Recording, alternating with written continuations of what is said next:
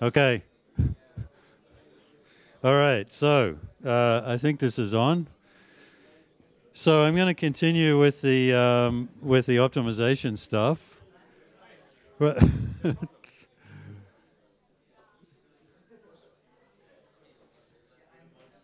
Okay. Is this working? All right. Okay. It's working. All right. It wasn't clear. Okay. So I'm going to continue with optimization. So we were doing stochastic gradient yesterday. So let's just sort of back up a little bit to where we were when we left off, because there was a little bit of a rush at the end. So the setting here was that we're trying to minimize a function f, which is, I'm going to focus on this case, which is a sum of a bunch of fi's. And we'll do some examples later on where we talk about exactly what sort of fi's we're interested in here. But basically, there's a sum of a whole lot of these things. M is big, okay? And we were trying to approximate the gradient of f by just picking one of these fi's at random and taking a step based on that, very crude but unbiased approximation to the gradient. And there were some examples here. We assumed that the f we were dealing with was strongly convex with this modulus mu, so it had curvature of at least mu, where mu is some positive, maybe small positive number. The algorithm was just basically this, that we were generating a sequence of iterates xk by taking one of these i's at random, ik, and taking a step of length alpha k, and we were going to talk about what the step length was.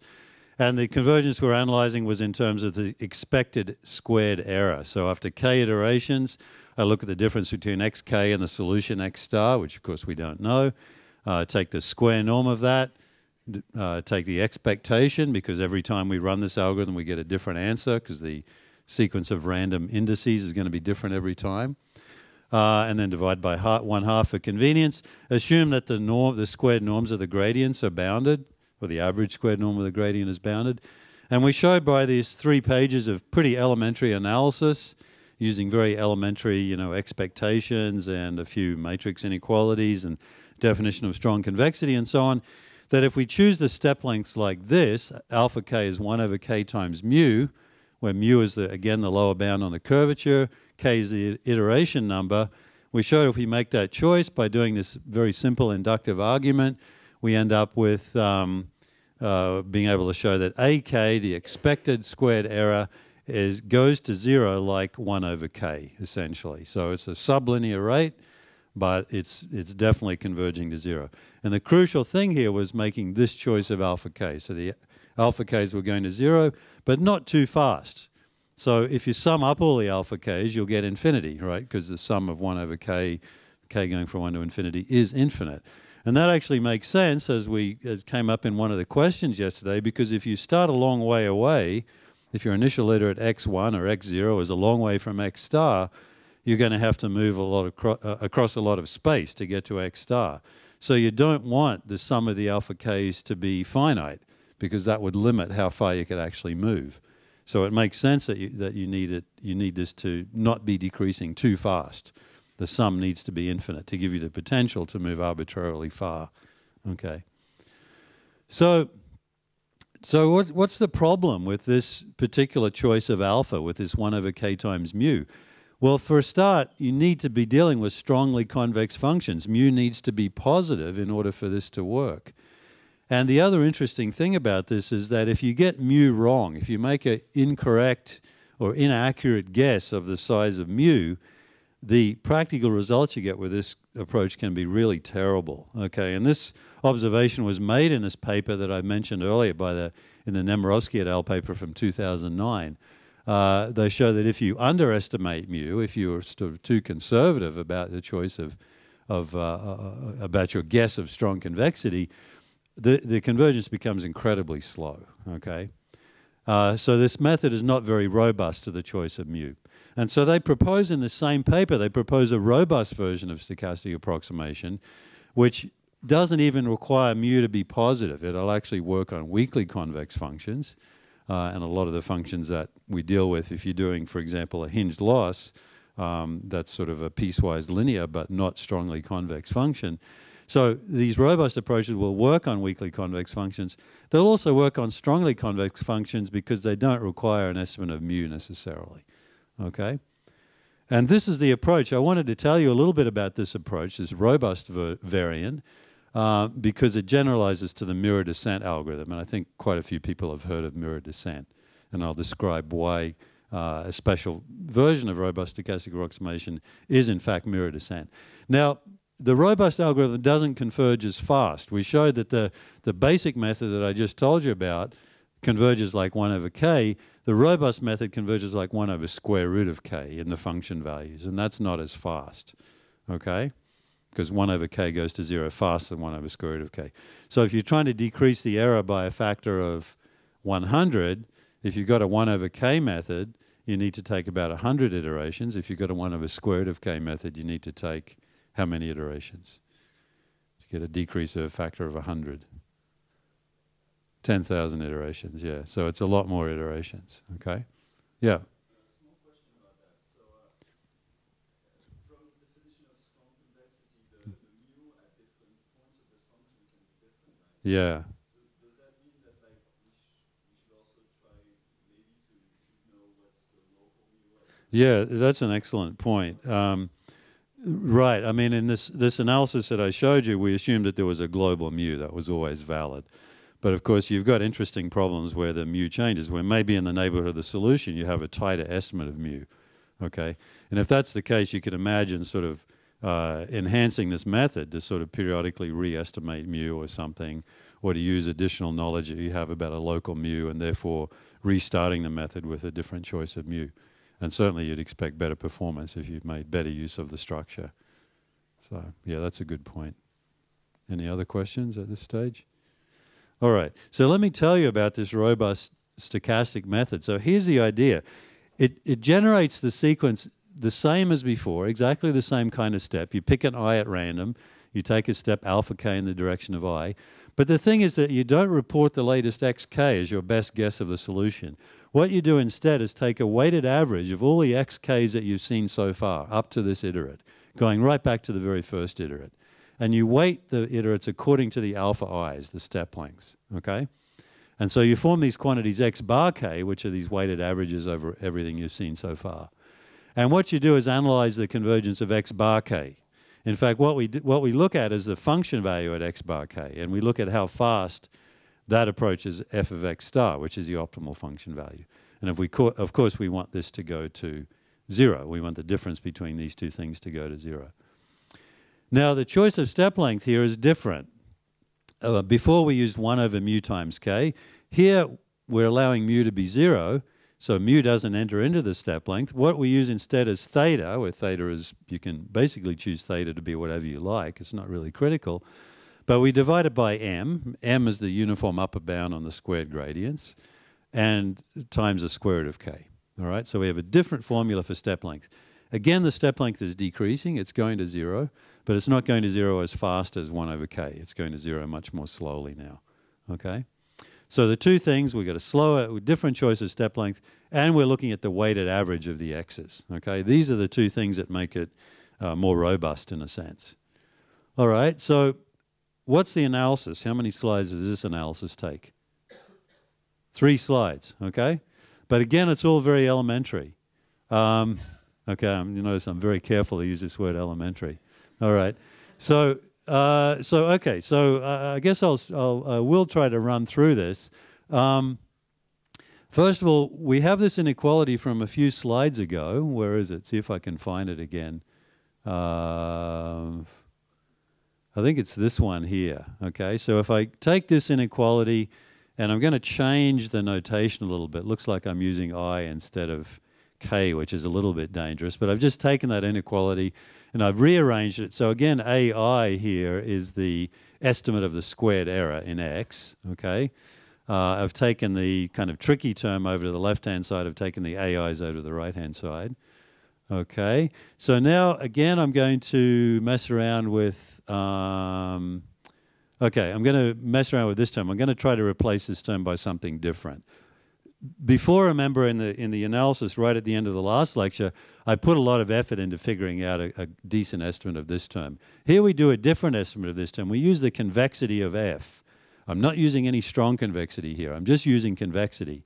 And convexity tells me that f of x star is greater than or equal to f of xi plus gi, where gi is a member of the subdifferential, times x star minus xi. So this is, you remember the picture I drew of convexity, where if you've got a convex function like this, and suppose this is your point xi, that any supporting hyperplane, the slope of any supporting hyperplane, is a member of the subdifferential of the function at this point. So if this is f of x and this is xi, then gi is a member of the subdifferential. And it may not be uniquely defined if this function is not smooth. So there might be multiple supporting hyperplanes to f, and each of these is a valid choice for gi. Okay?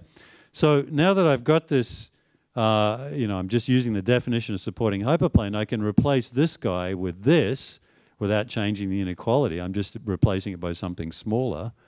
And so I can just replace this guy with f of xi minus fx star times the alpha I here.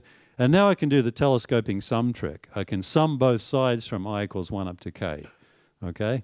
And telescoping sum, remember I used that last time in a different context, you get the AIs cancelling a lot in a telescoping sum. So after you sum from 1 to k, you've got a1 minus ak plus 1. Well, I've just dropped the ak plus 1 because it's positive, so I can drop it without changing the inequality. But then I've got the sum of all these terms, the sum of all the alpha I squareds, okay, times 1/2 m squared. And on the left-hand side, I've got the sum of all these expectations, okay? Now, I'm going to work with that a little bit. So first of all, I'm going to take that sum that I just got, I'm going to divide both sides by the sum of the alpha i's, okay? So what happens to the left-hand side term? Well, the sum of the alpha i's, you notice that the coefficient of fx star is just the sum of the alpha i's times -1. So when I divide by the sum of the alpha i's, I've just got -1 here. Here I've got the weighted average of all the f's that I've seen so far, the f of xi's, okay? And on the right-hand side, I've just got what I had before divided by the sum of the alpha i's, okay? Now, let's look at the sum of these weighted sum of the fi's. The definition of a convex function, I'm still assuming f is convex.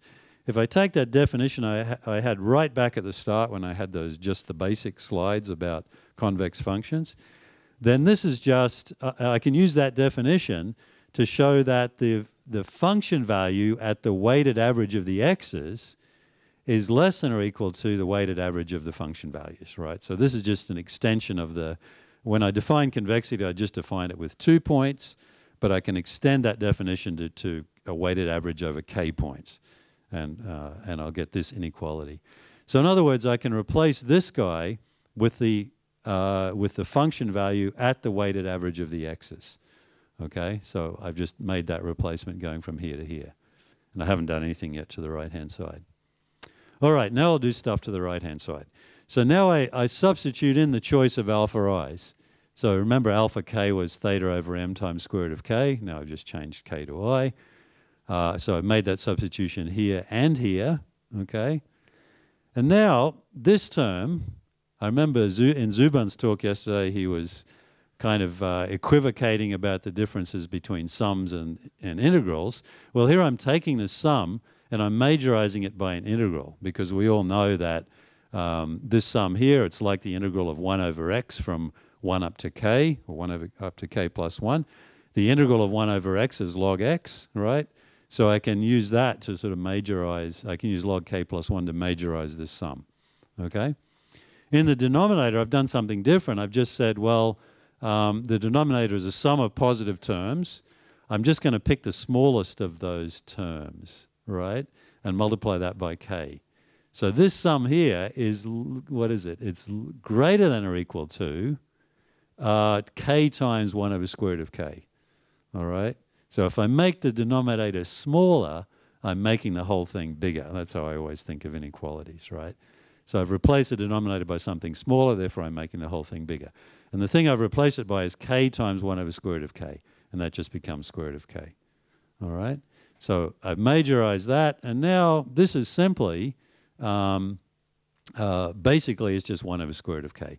There's a log term, but usually we don't care about log terms.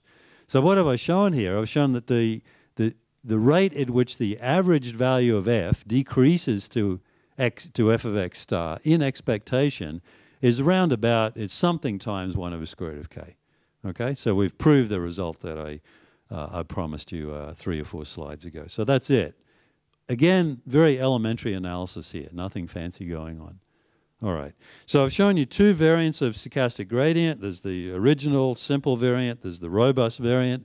Here's another variant that, again, it goes back to assuming strong convexity, but I wanted to point out that you can have variants that don't use decreasing step sizes. Instead, they use constant step sizes. But you have to sort of set things up a little bit differently. What you do if you want to use a constant step size is you sort of define a priori some threshold epsilon that you want to reach. Okay, so you no longer want to drive the error all the way to 0. You just say, okay, here's a tolerance I want to achieve. How many iterations should I take to achieve that tolerance, and what step length should I use? Okay. Now this is sort of, you know, not atypical in machine learning, because in machine learning we're often not interested in driving the error all the way to 0. We're just working with an empirical approximation to a loss function. So we're often prepared to tolerate a fairly crude solution. Okay. So it sort of makes sense in that setting to consider inexact solutions. All right, so going back to this bound that I got a few slides ago, I'm going to use that bound, and I won't work through the derivation of that again, but I'm going to suppose now that I'm taking a constant step length. So instead of alpha k here, I've just got alpha, and I'm going to figure out what alpha needs to be. So if I take that bound and apply it recursively, going right back to the very first iteration, I can show that I basically get that ak is less than or equal to this quantity to the power k times the initial a0, okay, plus this term here, all right? And you can, you know, you have to do a little bit of arithmetic to get to there, but basically it's not very difficult. All right, so now the only trick is you want to figure out how big do I have to make k and how small do I have to make alpha to make this guy less than epsilon. So all I do is I just say, okay, let's make this term less than epsilon over 2, and let's make this term less than epsilon over 2. Very crude, right? So to get this term less than epsilon over 2, that tells me right away how I have to choose alpha, all right? I just say make this less than epsilon over 2. That's how I have to choose alpha, okay? Now to make this term less than epsilon over 2, I plug in that value of alpha and then make k this big, all right? So if I make k that big, then that term's less than epsilon over 2 as well.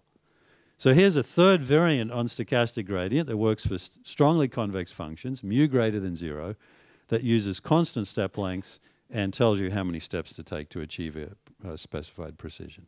Okay? All right. What's this about? All right. So, yeah, I mean, this argument here, this is just a little more detail on how I got this value of k.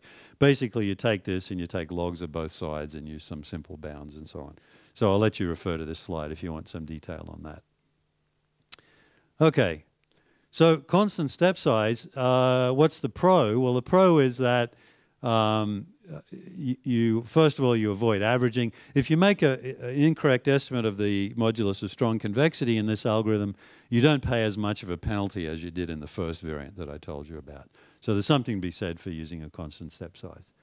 But the con is that you sort of need to estimate quantities that you often don't know, okay? So you need to actually know what m is and know what a naught is.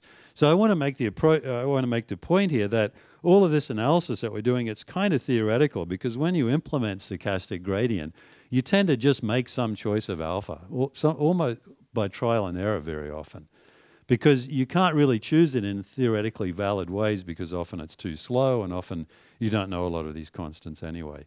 So when you see people writing papers on stochastic gradient, they often sort of very hazy about how they choose the step length, and that goes for me too.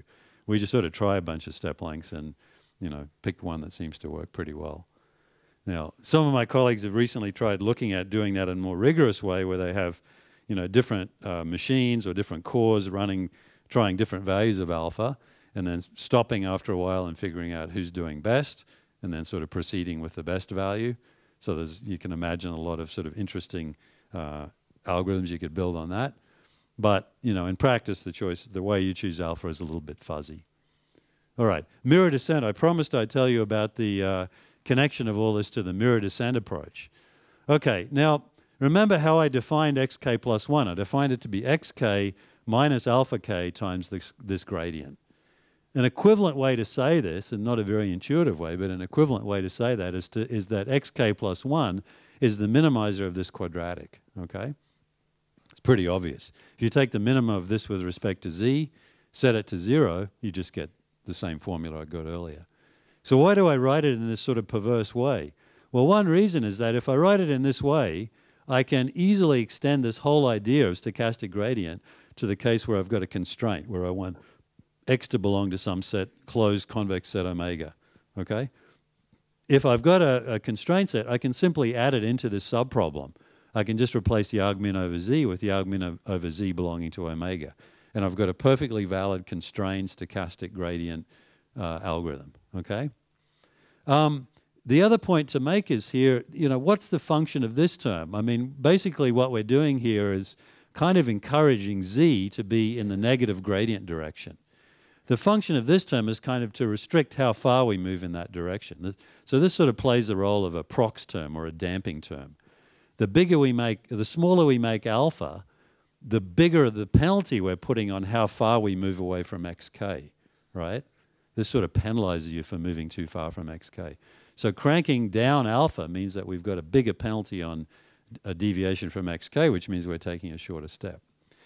But the other point of writing it in this way is that you can actually use a different measure of distance from xk from what I've got here. This is sort of the obvious way to measure how far we move from xk, but we can actually consider using different functions for measuring that distance, okay? Now, it turns out that there's one very nice way to measure that distance that sort of fits very well with a particular interesting choice of omega, okay? So I guess I'm jumping ahead a couple of slides, but one choice of omega that we're interested in is the simplex, okay, where omega is the set of all x's whose components are positive and who add up to 1, okay? So the set of all x's with positive components that add up to 1. Does that remind you of sort of an interesting distribution which might be interesting in machine learning? Probability distribution, right? It's like a discretization of a probability distribution.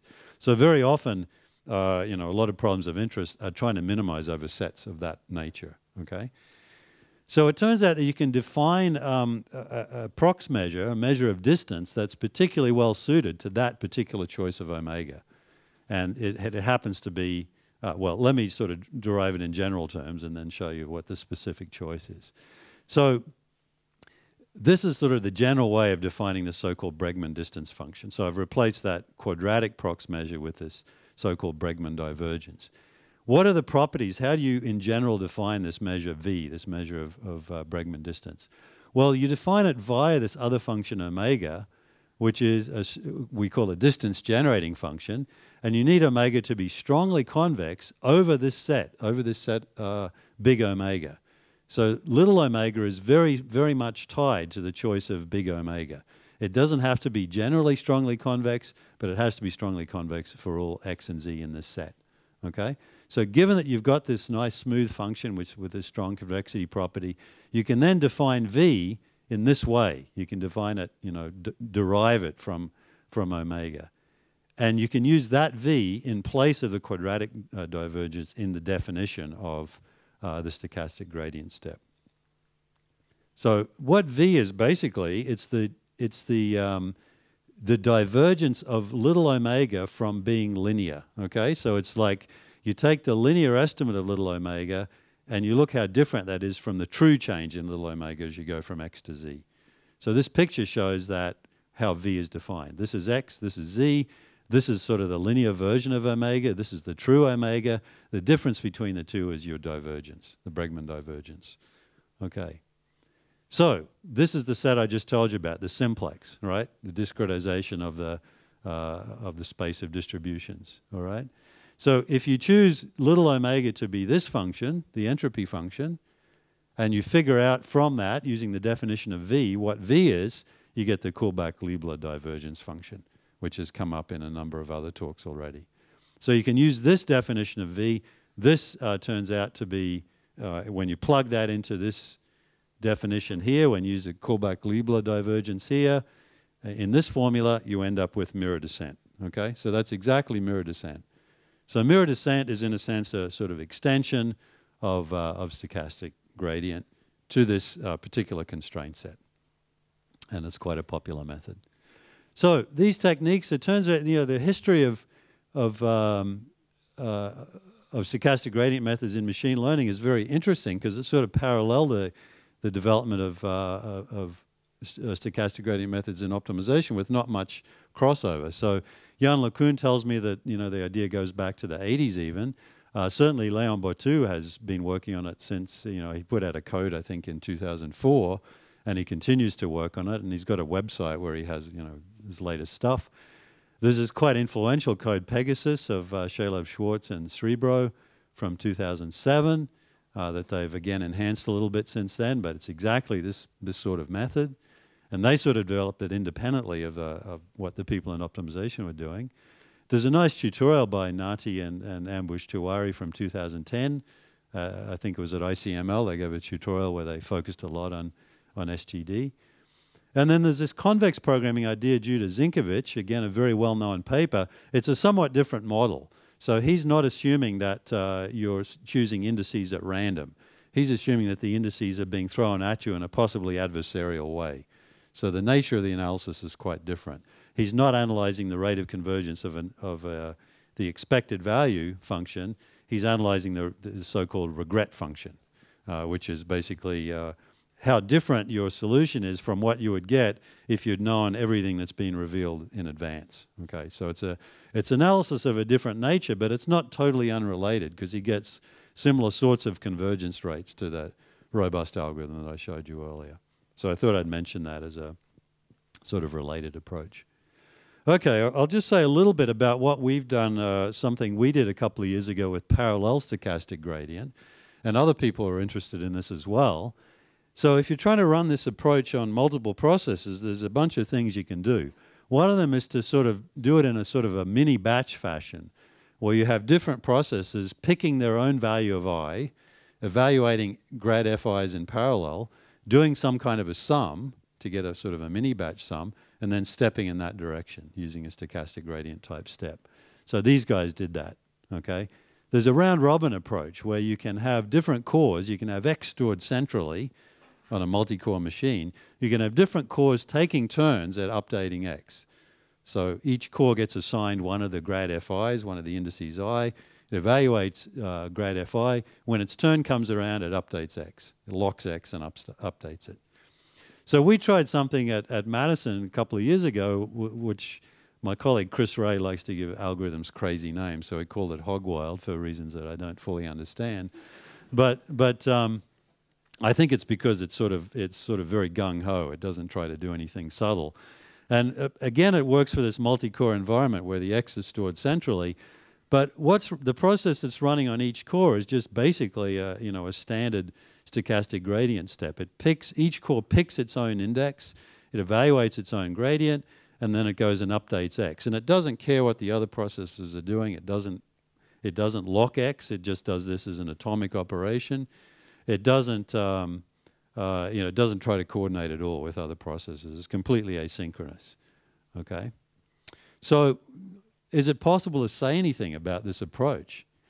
Well, of course, there's a risk with this approach that in the time between when you read X, while you're doing your evaluation, the X might have been updated by other cores. Okay, so by the time you come to update X, the gradient information that you're using may now be out of date, okay, because X has changed since you evaluated the gradient. But we assume there's some sort of bound on how old it is, all right? So we assume that there's this bound tau so that you're no more than tau cycles late by the time you do the update. The other thing that we use is that in very many applications, the grad FIs are often quite sparse. So for example, if each FI is a loss function depending on a particular item of data, often the gradient only depends on a few of the features, okay, so that the FIs are often very sparse. And this means that there's not too much interference going on because the elements of X that you're going to be updating are just a few of the elements of X, and it's sort of unlikely that too many other processes have messed with those elements in the time between when you read them and when you come to write.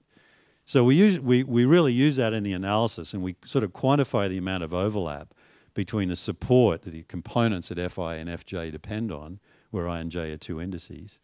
And we use this quantity rho, which sort of quantifies the average overlap between different subfunctions. So if rho is close to 0, then that means that the FIs are generally only depend on a few components of X and they don't overlap too much. If rho is close to 1, then you've got a lot of overlap and you don't expect to have very good convergence properties. So I won't try to work through any sort of details at all, but we did some analysis and it was simplified recently by our colleague Peter Richterich. And we basically showed it had the flavor of that third variant of stochastic gradient, where we tried to figure out how many steps do we need to take to get the error in F below some threshold epsilon in expectation. And so we showed that if you made this constant choice of step length and took this many iterations, then you were able to get below the threshold in expectation. So there are a whole lot of constants floating around in here. There are things like M, which is the bound on the gradient. L is the Lipschitz constant of F. Tau is the bound on how old the update can be. Rho is that thing that quantifies overlap. A whole lot of sort of messy stuff goes in here. But basically you see sort of a 1 over k behavior. So, I mean, in order to get the error below epsilon, the number of steps we have to take is sort of order 1 over epsilon.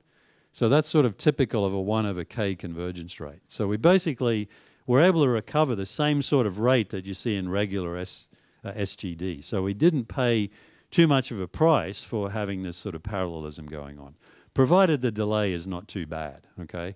As the delay degrades, then obviously the number of iterations you need to take is going to go up linearly in tau, okay?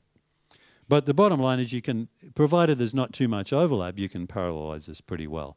And our experience seemed to bear that out. We did some comparisons with the two other approaches that I told you about, the one that averages and the ones that take turns. And in a particular regime, this is on an SVM, this is on a matrix completion problem, this is on a graph cuts problem, that up to 10 cores we're able to get speed-ups of up to 5, 6, sometimes 8. I should say that the sorts of problems that this approach does well on are problems where evaluations of the gradients are extremely cheap, okay? So evaluations of the grad FI is very cheap. And that's true of quite a lot of learning problems. On problems where the grad FIs are expensive, these other approaches are perfectly competitive, particularly the round robin approach. No, actually the AIG approach is pretty competitive in that situation. And this one also, the round robin, it looks terrible here, but there are also regimes where it does quite well. Okay, there's a table there.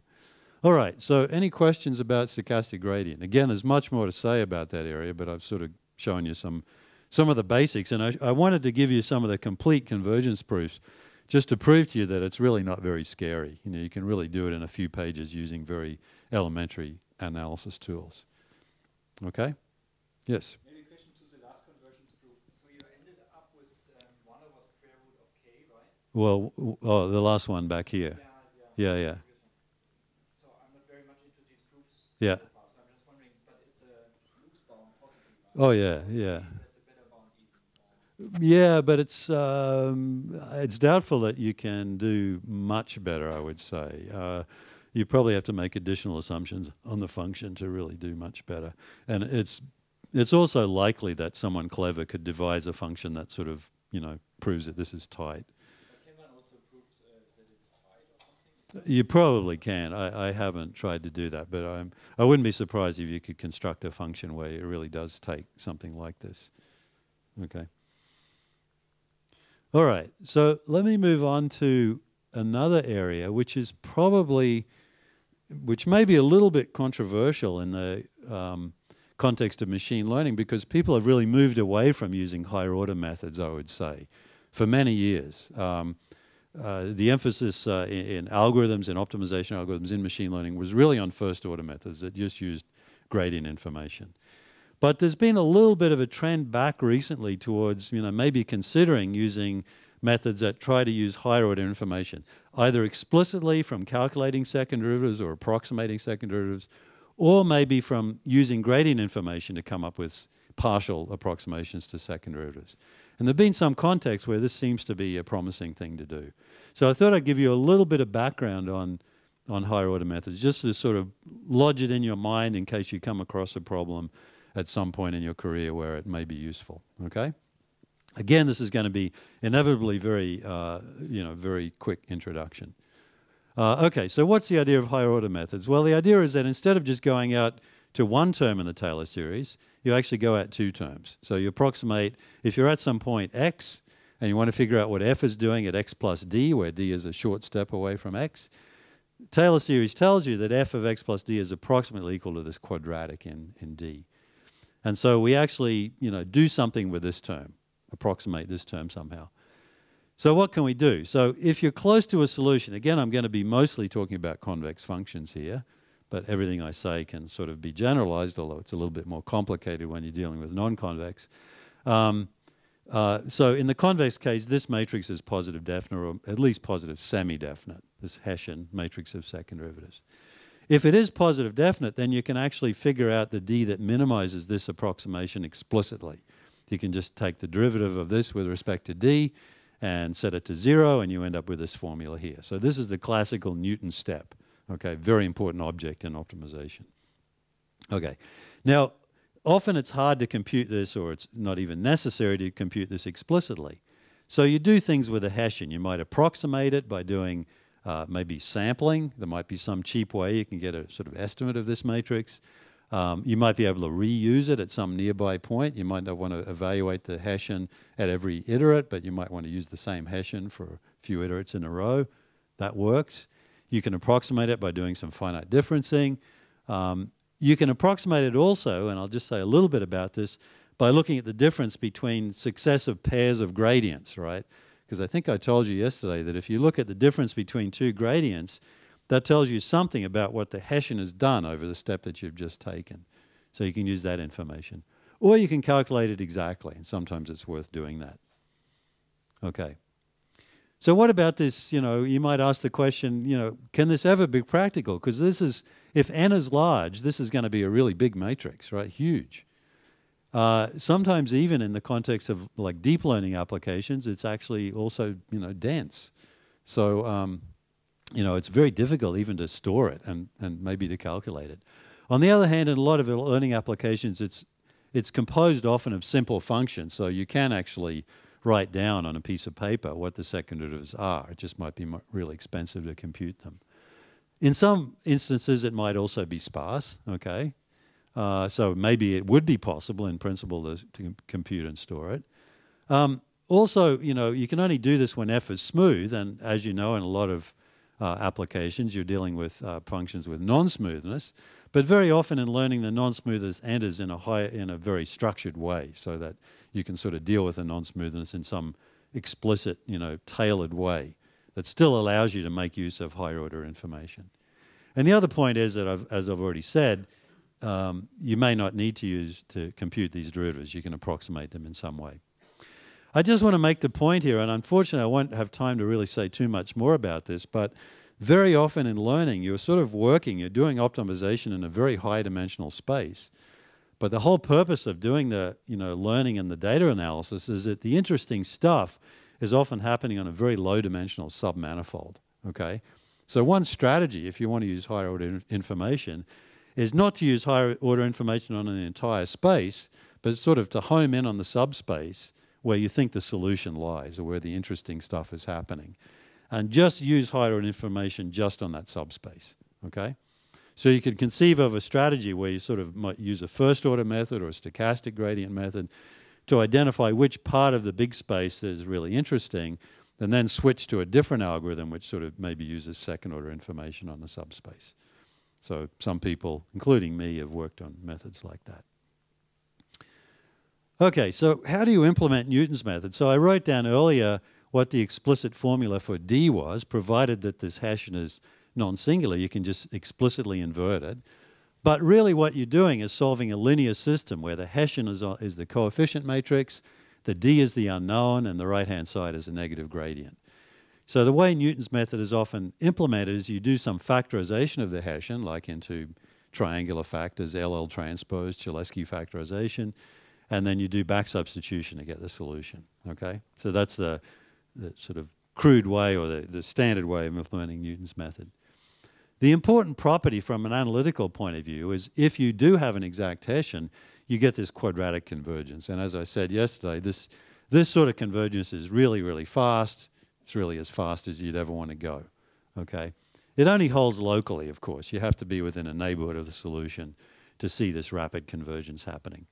But basically what it means is once you get into such a neighborhood, within about 2 or 3 steps, you're done. You know, you've converged to a very high accuracy.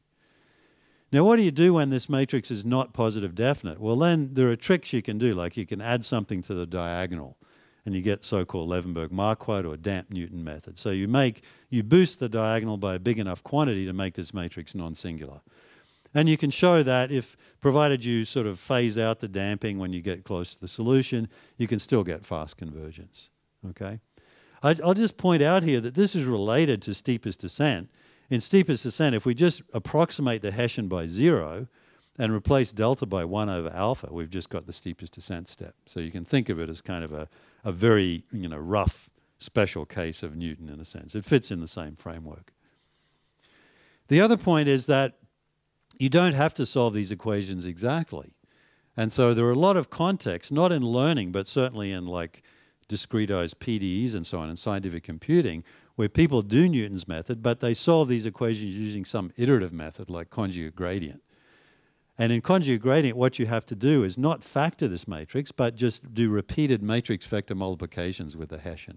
So they repeatedly have to do operations where they take the Hessian and multiply it by some vector u, okay? Now, you can do this without even knowing the Hessian, right? Because you can approximate this matrix vector multiply by a finite difference. So again, I can use Taylor series to say that this matrix times u is approximately what you get by taking the difference of 2 gradients at 2 nearby points, x plus epsilon u and x, take the difference of those two and divide by epsilon, and you get basically this, okay, to within an order epsilon approximation. So you never actually need to evaluate the Hessian in order to solve these equations by an iterative method. You just have to evaluate the gradient a lot, okay, as many times as iterations you're doing on this. So there are inexact Newton's method that do maybe 10 iterations, so you have to evaluate 10 gradients, and they get a reasonably good approximation to D, and they can go and step using that. Okay, so I don't think this is done that much in learning, but certainly it's done a lot in other areas of scientific computing. I mentioned the idea of sampling, so let me go back to this function that we were considering when we were doing stochastic gradient, where f is the sum of fi's. So this is something that some colleagues of mine have done recently, and it's a very sensible idea. If m is huge, then evaluating the exact gradient obviously involves evaluating all the partial gradients and summing them up. But you can imagine a sensible strategy is just to take a small subset of all those indices and to approximate the gradient, approximate the Hessian with just a sum over that subset. So B might have only maybe 1% or 2% of the elements of M. Okay, it might be only 0.01 times M, and often that's a good enough application. So this is being done in deep learning and speech applications by some of my colleagues, including people in the community. And they get a good enough approximation to the Hessian to be able to take a reasonable approximation to the Newton step. Okay, so that's one thing you can consider. Here's another thing, and this is again a classical technique in optimization going back to 1970 or so. So the idea is that here, instead of using the true Hessian, you use some approximation. This should be a B, sorry. I changed the notation at like 1 o'clock this morning, so I'm sorry I didn't quite catch it all. But instead of the true Hessian, you use some matrix B, where B sort of approximates the behavior of the true Hessian, okay? How does it approximate the behavior? Well, as I just told you a moment ago, if you look at the last step that you took, and you look at the difference of the last 2 gradients, then Taylor's theorem tells you that if you take the true Hessian multiplied by this step, you should recover the difference of the gradients approximately, okay? Again, this is just calculus, maybe second semester calculus, Taylor's theorem. So you want to define your approximate Hessian BK to have the same property that the Hessian does. So you want your BK to satisfy exactly this inequality. So then it will at least share some properties with the true Hessian. You also, so at each iteration, you want to change BK to BK plus 1 so that it satisfies this new property. You want to make the smallest change possible because you've been updating B at every iteration. You don't want to change it by more than is necessary to satisfy this latest equation. So again, this is kind of Occam's razor. You just want to do enough just to satisfy this property, but no more, okay? And you also might want to do things like maintain positive definiteness of BK, because then you're guaranteed that this system will have a solution. So it so happens you can satisfy all of these properties very neatly with an explicit update formula. And this is one such formula that was derived by 4 people independently. This is Broyden, Fletcher, Goldfarb, and Shano. And they wrote 4 papers. They all appeared in the year 1970, and they all came up with the same formula, okay? And this is it. It's a very simple rank 2 update to BK. It tells you how to get from BK to BK plus 1. You just plug in the latest step, the latest change in the gradient, and you get this formula, okay? And it has all those properties that I mentioned earlier. So you have to start from something. So you usually pick the start at the very first iteration. You just use some multiple of the identity as the starting matrix. There are a lot of variants on this, okay? So one such variant is, instead of updating the true Hessian, or an approximation to the true Hessian, instead you maintain an approximation to the inverse of the Hessian, okay? And why would you want to do that? Well, it makes the step calculation easier. Instead of having to solve a linear system to get the step, you just have to do a matrix vector multiply with the Hessian inverse approximation times the gradient, okay? And so there are variants of these quasi-Newton methods that update an inverse Hessian approximation instead, okay? What is the general property? Well, the sort of canonical property of quasi-Newton is that you don't get quadratic convergence like you get with the true Newton method, but you do get superlinear local convergence. So that's still a great property. That's fast, right? Faster than linear. It means the new error is much better than the old error, asymptotically, at every iteration.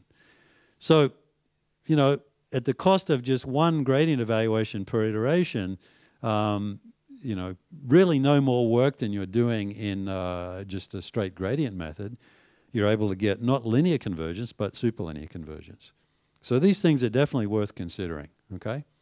The drawback, as I've stated here, is that if you're dealing with a problem in a huge dimensional space, this is a big n by n matrix, right? So to store this matrix is a humongous amount of storage, potentially. So that's the price you pay. And also the work per iteration, if you have to do a matrix vector multiply with this matrix, that's an order n squared operation. So that might be more work than you're willing to do, okay? However, as I said, if you're just doing this on a low dimensional submanifold, maybe it'll be practical. But here's another way to make it practical. And this is a really clever idea, I think. So I have another 30 minutes or so, right? Okay. So this is a very clever idea that my colleague Jorge Nosadal came up with about 25 years ago. So he noticed that there's really no need to store these full matrices, HK or BK or whatever you're dealing with, because each of these matrices is just constructed from some initial guess plus a bunch of rank 2 updates. So if you keep track of all the S's and the Y's that you've encountered so far, these are all just vectors of length n. If you keep track of all of them, you could reconstruct this matrix on the fly, okay, just from knowledge of all the previous S's and Y's. So the trick here is that you don't store all the S's and Y's, you just store the most recent ones. You store maybe the last M S's and Y's, right? And then you reconstruct BK on the fly by taking some initial guess, multiple of the identity, and then applying the last M updates to that initial guess. Okay, and you can do all of this implicitly. You never need to actually form BK. You can just you can do a matrix vector multiply with BK or with, you know, HK or whatever you're working with implicitly. You can write a little piece of code. There's sort of 2 loops of length M that basically do order MN operations, and they basically compute the search direction corresponding to this approximate quasi-Newton Hessian. Okay? So terrific idea. The amount of storage, you only need enough storage to store 2m of these vectors. So if m is like 5, typically m is like 5, maybe 10, people use sometimes. This is like 20n storage, so it's not too bad. It's, you know, the amount of arithmetic is not that much more than steepest descent, and it's potentially a lot faster. It's not superlinear, okay? I don't think anyone's proved anything very interesting about convergence rates for this thing, but the behavior is good in general, okay? Often better than a nonlinear conjugate gradient approach. Okay, so this has turned out to be a very, very popular idea across a whole wide range of applications. All right, so any questions on that? So that's sort of higher order methods, lightning tour, higher order methods for minimization. And hopefully planted the seeds of some ideas that might be interesting at some point in your career. Yes? So using the Hessian, in what situation can it go wrong? I mean, let's say your function is not convex, Right. it still has a unique minimum or something, so can it go... Yeah, I mean, you can get situations where it'll converge to a saddle point. So you can add safeguards to that. You can use trust regions and so on. But it's something you have to be aware of, I would say. Now, you can usually detect if you're at a saddle point, the Hessian is going to have some negative eigenvalues, and you can, often you find some strategy to move away. So one strategy is that you actually move in the direction of an eigenvector that's corresponding to a negative eigenvalue. So that's sort of kicking you off the saddle point in a downhill direction. So there are enhancements that you have to apply to make sure that those nasty things don't happen, for sure, in a practical method. Yeah. Yes? How does it really affect the quality of approximation? Yeah. Excellent question. It seems that, again, people just do it by experimentation, right? And I've heard values of M all the way from 3 up to, I think, 25 is the largest one I've heard of. In data assimilation, colleagues that are doing weather forecasting and data assimilation often like to take M up to 20 or so. But it seems that, 5 is often a good thing to start with, maybe 10, they seem to be universal constants. You don't seem to gain too much if you go beyond that. All right. There's a chapter in my book with Nos et al. Where we have a pseudocode to implement it. Incredibly simple to implement. The only tricky part is that is managing the storage for storing the S's and the Y's, and you can I'm sure you're all accomplished programmers, and this is not like rocket science. So you can implement this, I'm sure, in a page of MATLAB, and it'll work reasonably well. The only tricky part is the line search, because all of these methods, Newton and quasi-Newton, once you've decided on the search direction, you have to do some sort of line search. And depending on how fancy you want to get with that, that's often where the complicated part of the code is. Okay? Any more questions? All right. So while we're on the subject of higher order methods, I wanted to say a little bit about interior point methods, because this is a subject that's near and dear to my heart. And it turns out that, it's one of the first things I tried when I learned about SVM, for example, and other sorts of learning problems. Back in the late 90s, this was. And recently, it's cropped up again as a way of doing problems in compressed sensing. And it may not be so bad in that situation as people originally thought. So let me give you the basic idea of and it's also, I should also say it's very useful in control applications. So a lot of, certainly industrial process control, this is a very popular approach. They get very highly structured quadratic programs that crop up in that setting. Even in higher frequency control in electronics, and I believe even in robotics. I was talking to Stefan Schall yesterday, and he said that a lot of their problems are convex QPs. So I think it's worth knowing about, okay? All right, so this is the setting. We're talking about a convex objective where Q is a symmetric positive semi-definite matrix. So Q is allowed to be 0. If Q is 0, then this is just linear programming. We've got linear constraints, and we've got non-negativity on the x's, right? So elementary optimality theory and optimization says that you can recognize when you're at a solution of this problem by the existence of a vector lambda, which is so-called Lagrange multipliers, and another vector s that satisfies these properties. So that if there exists a lambda and an s such that qx plus c minus a transpose lambda minus s equals 0, ax equals b, x and s are non-negative. X has to be non-negative, of course. The constraints have to be satisfied. That's where that comes from. And then there's this complementary property that each element of x times the corresponding element of s has to be equal to 0. Okay? So if you can find a lambda and an S such that all of these properties are satisfied, then X is a solution of this problem. And so solving this problem becomes a matter of searching for X and lambda and S that satisfies all these conditions. Okay? And I'm going to skip over why that's true, but some of you know about duality, and this is kind of halfway on the way to duality. So, all right, so another way to write these conditions is to take the components of X and S, which are both vectors of length n, and build them up into diagonal matrices. So just take X, put it along the diagonal of a matrix, make everything else in the matrix 0. Okay, and you can define a matrix big X that way. You can define a matrix big S the same way. You can define a vector E, which is just the vector of all ones. Okay, and if you define with these three definitions, you can write this last condition as simply big X times big S times E is equal to 0. Big X times E is just the vector whose components are xi, si. Okay? So I've written this last condition in sort of this weird way. But if I do that, then those optimality conditions are simply a system of nonlinear equations. All right?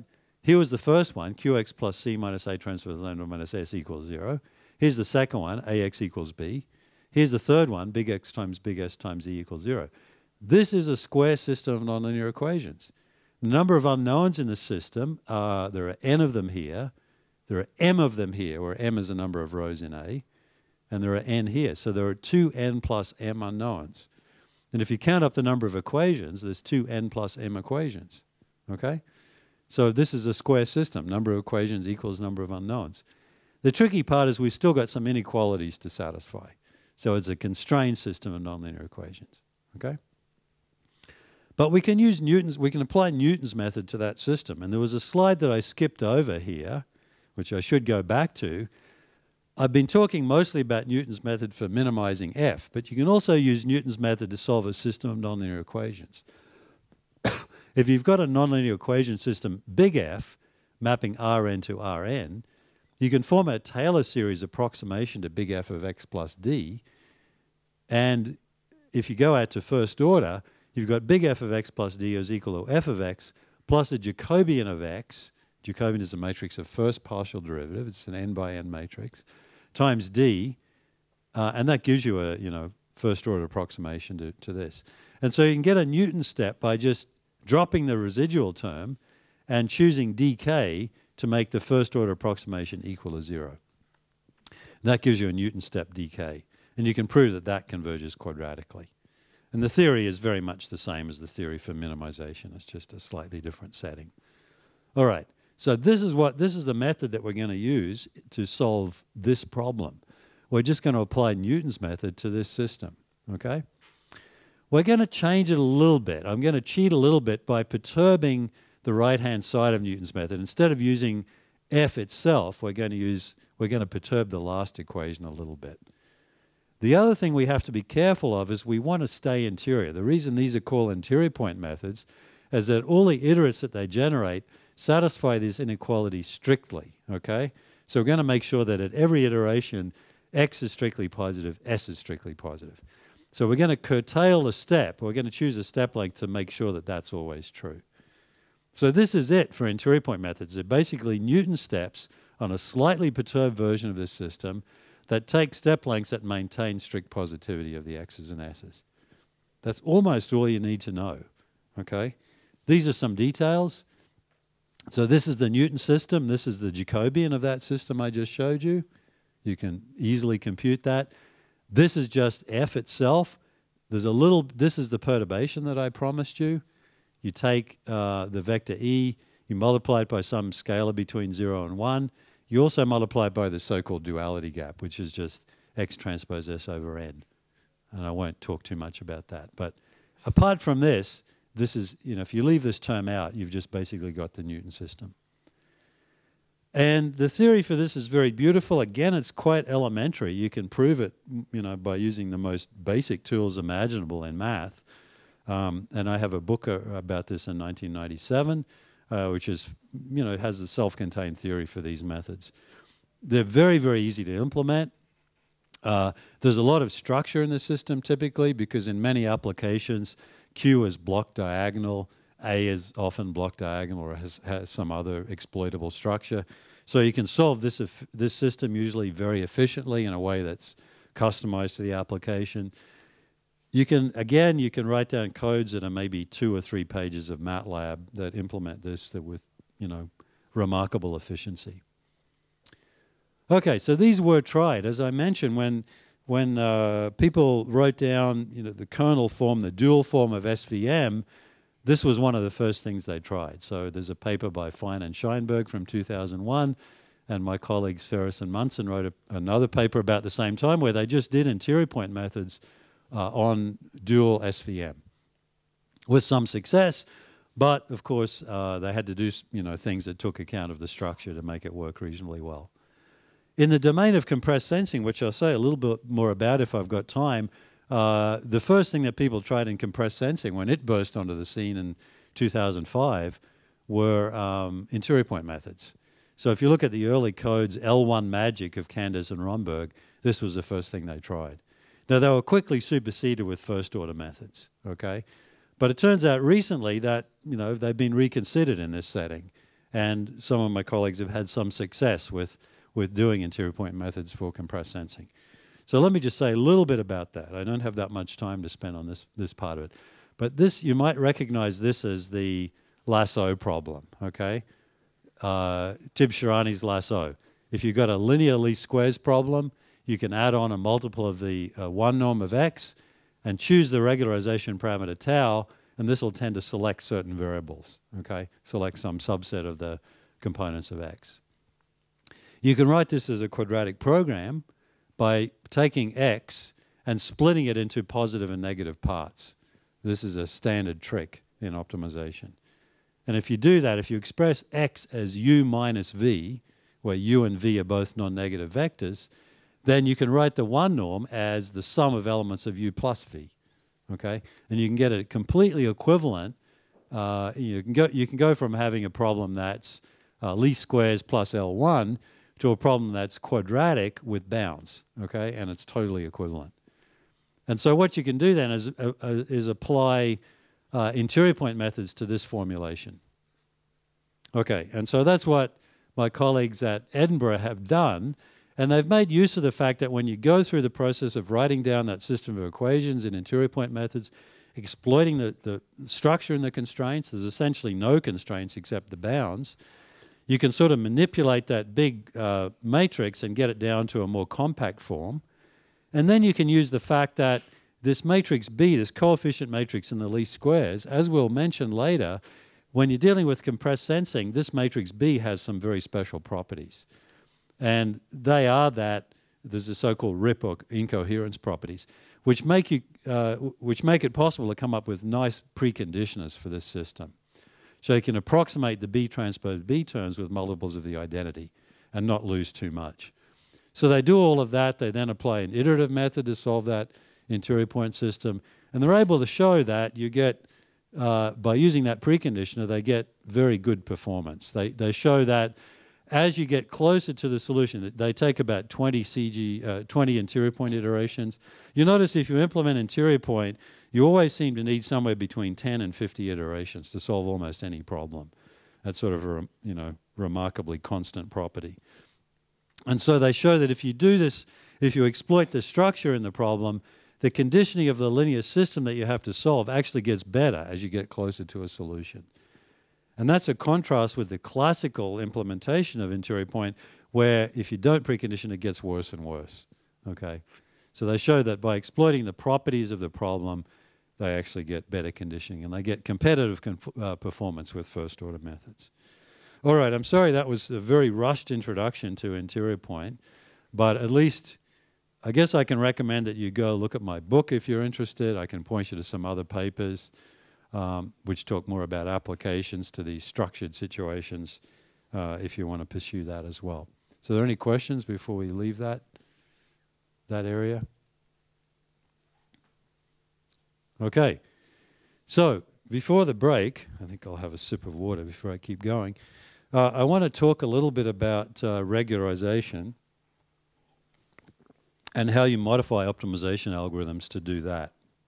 Now, Zubin has given you a very different perspective on this, and I sort of get the idea that regularization is kind of a pejorative term in the way he describes things. So I'm going to give you my extremely naive, possibly politically incorrect motivation for writing down regularized problems. But I don't think it's inconsistent with what Zubin says, because I think a lot, when you boil down a lot of his problems as optimization problems, if you choose to solve them as optimization problems, they really have the same structure that I'm going to talk about. They often have some sort of loss function plus some sort of, well, call it a regularizer if you want, but some sort of, possibly non-smooth term added on, okay? And so I think some of the algorithms that I talk about are still going to be relevant no matter how you go about constructing the objective in the first place. But I guess these are slides that I didn't prepare, these next three, but I still take responsibility for them. If I'm going to show them to you, I have to take responsibility. But I just want to sort of motivate inference by saying that very often the situation that you're in is you've got some sort of observed data. So you might have a bunch of feature vectors and a bunch of outcomes, classes or some sort of outcome. And I'm going to call those Y. Y is the data, okay? Then the stuff that you're trying to estimate. So this could be, hidden variables. It could be some sort of signal and compressed sensing. It could be an image that you're trying to recover from a noisy version of the image. It could be a vector or a matrix if you're doing matrix completion. But essentially what you're trying to do is construct an objective so that when you plug the observed data into the objective, you can recover the thing that you want to recover by minimizing this function g, okay? So the game becomes constructing the g in such a way that the inference has the desired properties, okay? So you have to know how to construct the g. Very often the g has this form that I mentioned. It's some sort of, loss plus some sort of additional information, okay, which could come from a prior, or it could come from known structure of x that you're trying to impose on x. So very often the h captures how well x and y are consistent, the consistency, the match between x and y. Could be a least squares term, could be a log likelihood function, some other kind of loss function. And the psi calculates, well, I'm going to call it a regularizer. It introduces some sort of prior knowledge about the structure or some prior knowledge about x.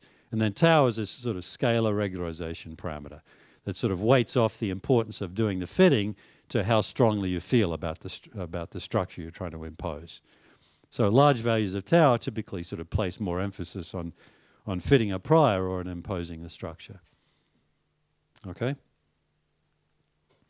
So this is going to be the form that I consider in this part of the talk. I'm going to take f to be usually some smooth, but at least some nice sort of function, and psi to be something that's typically convex, but possibly, in fact, usually non-smooth. Okay, but in some sense easy to deal with in some way. So common regularizers, the game becomes, for the sort of structure you're looking for in X, the game becomes how do you choose a regularizer which achieves that property that you're looking for. And that's actually, a bit of a black art. You can make it rigorous by, using the sort of motivation that's been discussed in the earlier talks.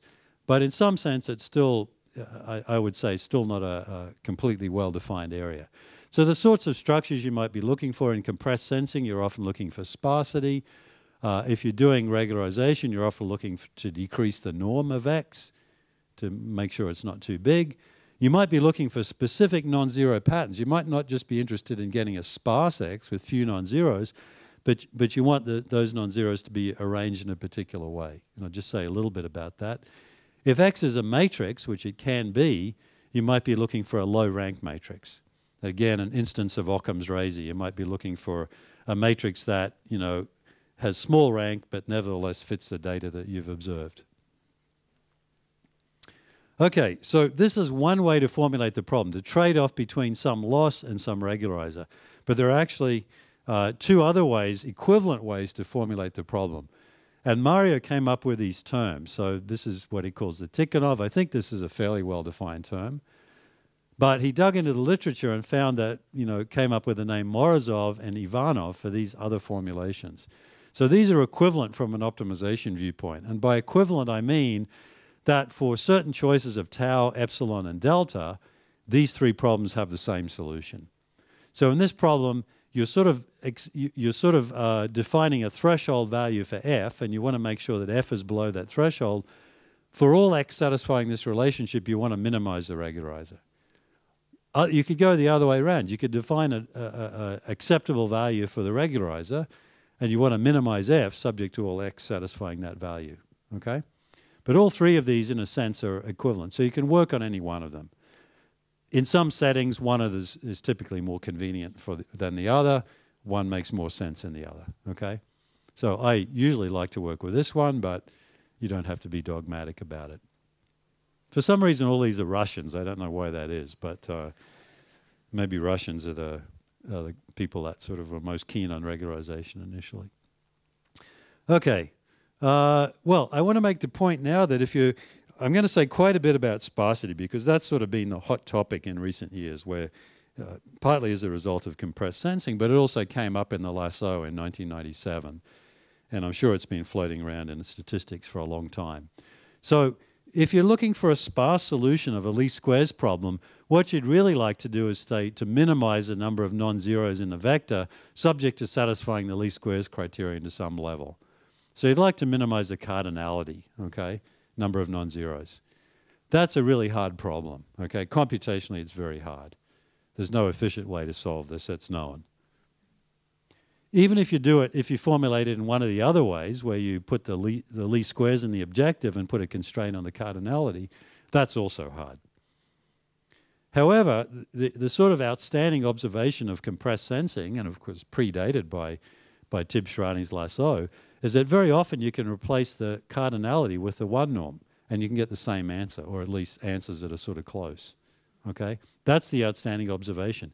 And the reason that's a really incredibly interesting observation is that if I put the one norm here, I've got a convex optimization problem. And you can solve convex optimization problems very efficiently. Certainly when they're quadratic like this, there are polynomial time algorithms.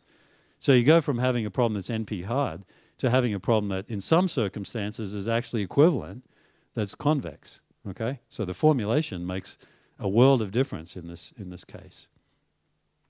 So this is a picture of compressed sensing, and I'm going to say a little bit more about this since I've got a little bit extra time. But in compressed sensing, the idea is you've got some signal X that you're trying to estimate, and the data that you've got about X is a bunch of observations. Maybe you multiply X by some random matrix, and there may be some noise as well. Okay? So the Y is the data, just like it was in my general inference problem earlier, and you're trying to recover X. Now, the trick in compressed sensing is that X lives in a high-dimensional space. X has dimension n, okay? But sometimes you can get X exactly by only knowing, by having a set of observations that's many fewer than n. So instead of having 1,000 observations, where 1,000 is a dimension of n, you may only have 100, okay? So you might think, well, that makes this an incredibly underdetermined system. How can I possibly figure out what X is, you know, X with 1,000 elements, by only knowing 100 pieces of information about it? Sounds impossible. It sounds completely ambiguous, right? There must be an entire manifold of X's that satisfy this relationship. Well, the thing that makes compressed sensing work, one of the things that makes compressed sensing work is that, first of all, you've got additional information about X. You know that X is sparse, okay? You know a priori that X only has, say, 10 non-zero elements or 20 non-zero elements. And that information makes a world of difference. Then by designing A appropriately, you can actually recover X exactly, okay, to within the noise, okay? If there's no noise, you can actually prove that you can get X precisely by solving this problem, this convex optimization problem, where you put the two norm criterion together with the one norm, okay? And that's the outstanding observation of the initial papers in compressed sensing, Kanders, Romberg, and Tau. They're able to prove actual equivalence of the L1 formulation. So here's a picture where this is the true X. Notice it's only got a fairly small number of non-zeros. These are the observations, and this is the X that we recover by solving this problem. And notice that the non-zeros are almost in the same place, or they are in the same place. In some cases, the size of the spikes is a little bit different because there's a little bit of noise in the sample. But the locations are correct. Okay, here are some pictures of compressed sensing. So here's a picture of what I just showed you. This is the vector we're trying to recover.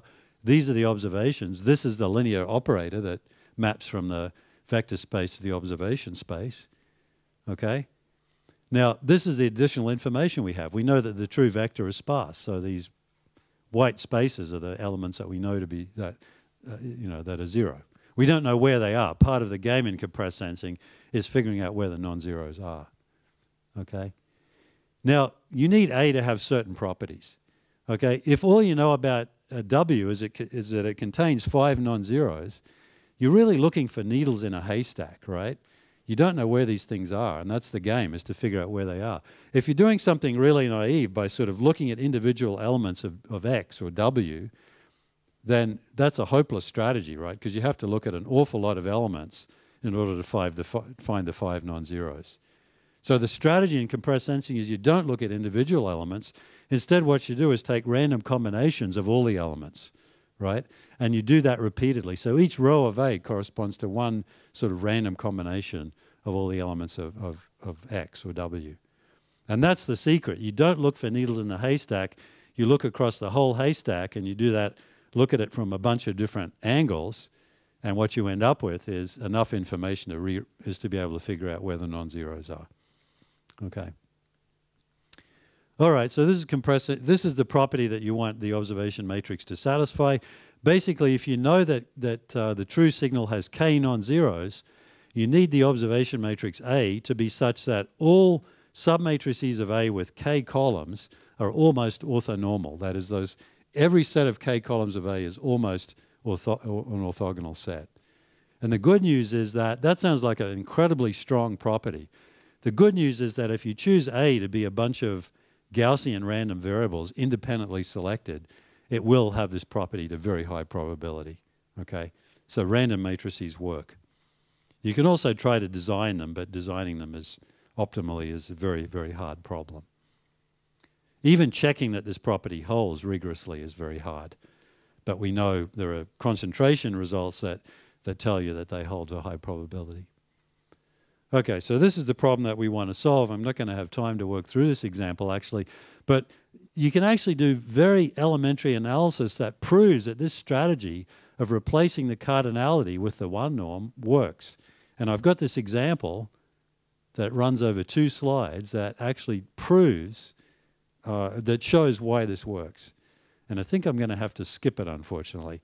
But the critical observation that makes it work is that if I take the ratio of the 1 norm to the 2 norm of some random vector v, okay, all we know about that in general is that the ratio of the 1 norm to the 2 norm is somewhere between 1 and the square root of n. So those of you that have taken linear algebra classes know that if you're defining a vector v with n elements, that the ratio of the 1 norm to the 2 norm is somewhere in this range. That's all you know, okay?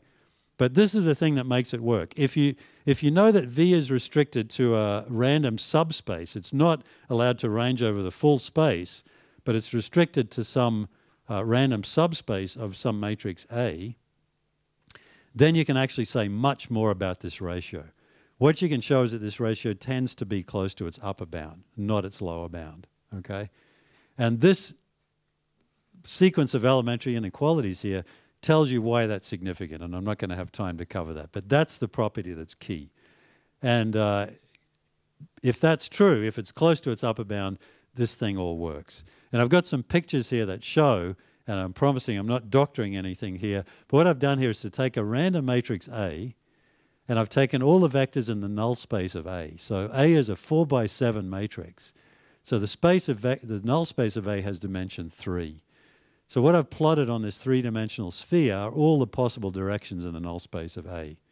And I've color-coded them according to whether this ratio of V1 over V2 is closer to the upper bound, in which case it's red, or the lower bound, in which case it's blue.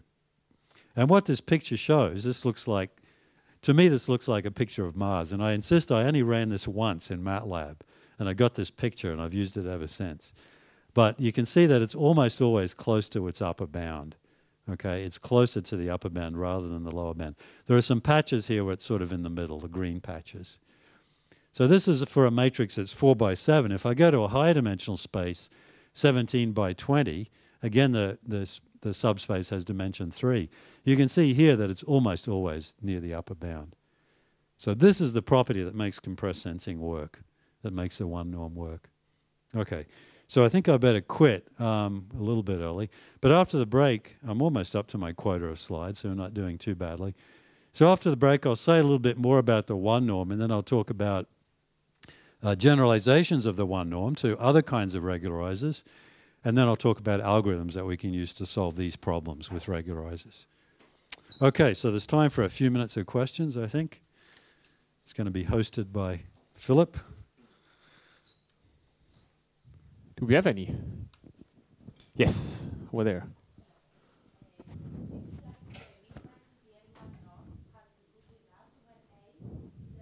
Right. Right. Oh, yeah, that's a really excellent question. Yeah, they're almost empty. Yeah, I mean, proving rigorously results about the effectiveness of L1, or maybe if you're talking about matrix problems, the effectiveness of the nuclear norm, which we'll bring up in a moment, it really depends critically on the observations having this sort of random property. And as you point out, there are a lot of situations where it doesn't. And so you know, the theory doesn't hold in those cases.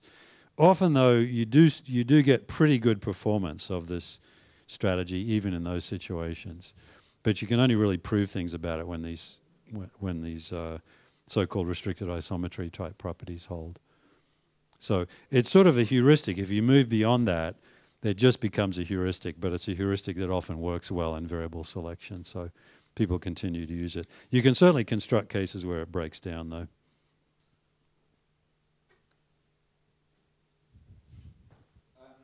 What if the true X is only approximately sparse? Oh, yeah. They are close to zero, most of the values, but not. Right. My impression is that it often breaks down. Well, it can't. It won't do a good job at finding the small spikes, okay, particularly if there's noise. I mean, the desirable thing in that situation, if you can't recover the signal precisely, at least you'd like to recover the big spikes. And actually, it doesn't work too badly at that. You know, if the small spikes are not contributing very much to the observation's Y, it tends to be the big ones that are recovered first. And the small ones just sort of get lost in the noise. So, you know, as long as these RIP properties are satisfied, it usually does do that. And you can, again, prove stuff about